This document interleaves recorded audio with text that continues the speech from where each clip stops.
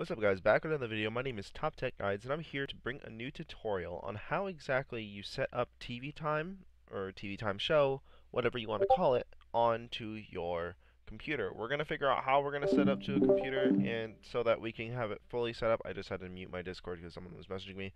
I'm going to teach you how to set it up onto your Kodi so that you would be able to track all your shows. So if this is the app I'm talking about, this app is available on your phone, on Android and iOS, so that you can track your shows and whatnot. And it's a really good app because it has different quizzes and stuff to test you how much you actually paid attention to the show, and you could share your quiz results out to your friends and challenge your friends and a whole bunch of other stuff. It's a great way to explore different TV shows, see what's upcoming, and see what's coming out in the upcoming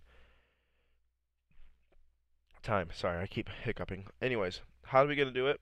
So Kodi already has the ability of having the app. Sorry, I accidentally loaded the wrong one. Kodi already has the ability to search it up. So as you can see, I already have it found. But what if I'm just a new user trying to get a hold of it? You know what I mean? I'm just trying to figure out um, how to install it. Now you go to My Add-ons. You go to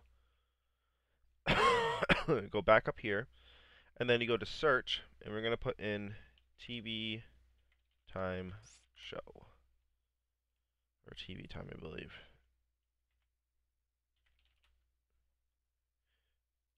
It's actually a really weird way to search it up.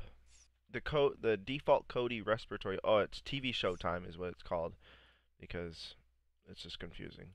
So TV show. Just type that in, and you'll see it right there. Obviously, you can get